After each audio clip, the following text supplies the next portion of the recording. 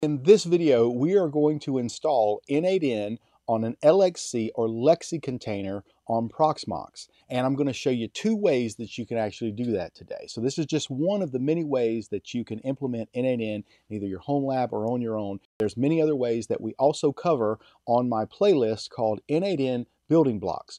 So I've got several files here that are basically purposed for creating, number one, templates in Proxmox, whether that's a virtual machine or an LXC container.